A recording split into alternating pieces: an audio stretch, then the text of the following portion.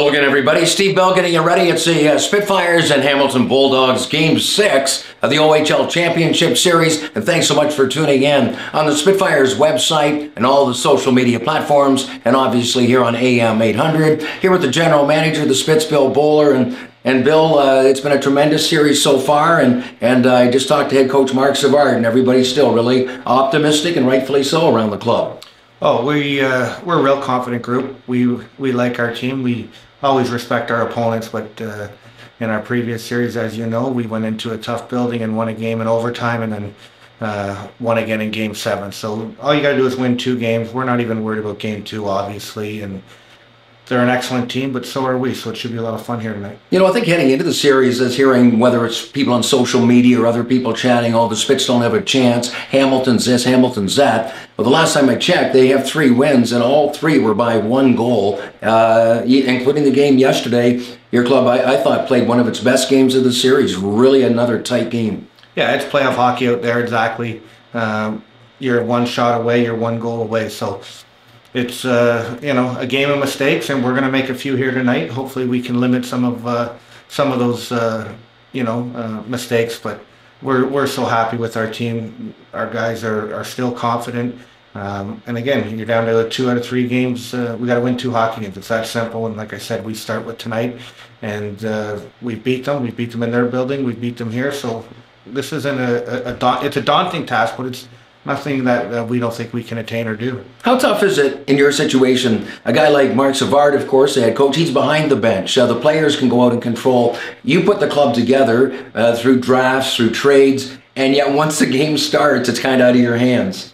Yeah, no, you're somewhat of a fan, but you obviously there's still some communication with our staff and our players, whether it's post-game, during the game with our video coach, our goalie coach, and then obviously the next day with our players. So you're part of it, but again, you let people do their job, and they've done excellent. Similar to a player, a coach can't be interfering with a player all game. He's got to let him do his thing, and at the appropriate time, if you feel necessary, you may give your 2 cents or some insight. But again, we let our people do their job. They've done excellent up to now, and it's tough. It's no question, Veller. You've seen me standing up there pacing and wondering what the heck and why calls are made, and how come we missed the net and why we turned the puck over. But like I said, this is a game of mistakes. We've all played hockey, and it's no one's perfect out there, and including myself. So a lot of fun watching it, and tonight's going to be an awesome game. It's nice to see the city's responded as well. I believe another sellout crowd here tonight, a sellout the last game.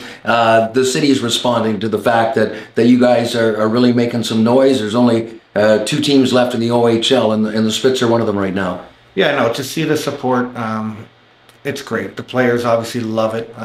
I think it gives us an edge. That's why you have home ice. Anytime there's a raucous crowd or some energy, the players can feed off it. When I first came here, I've been here a lot, as you know, but in this exact role, we wanted to be relevant, and the fact that we are, for not only just the fans, but our sponsors, our supporters, for the players too. Rebuilds and, talking about the future is great, it's fine and dandy, but the reality is you have a game tonight. We had a game, and that for me is something.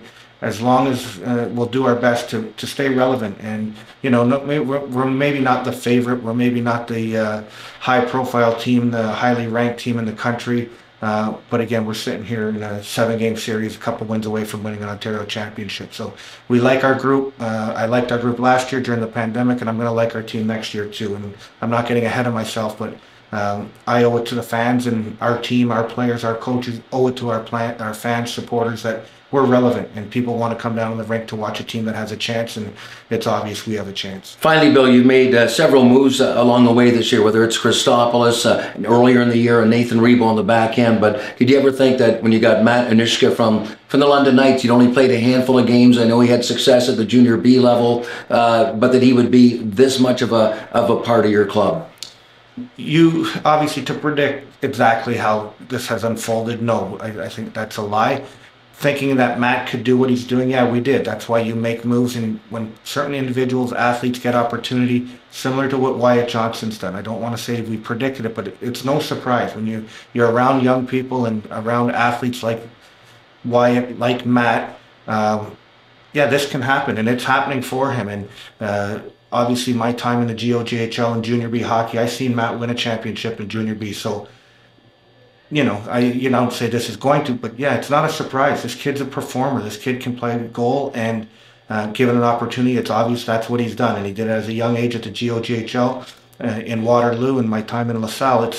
That's the best junior league to develop hockey players for our league, and Matt's a prime example of it, and he's performed exceptional. Hey, Bill, as always, thanks for your time. Best of luck, and hopefully still a lot of hockey to be played here in the month of June. Sounds good. Thanks, Bellert. Spitz General Manager Bill Bowler, thanks again for tuning in on all the various Spitfire platforms and here on AM 800.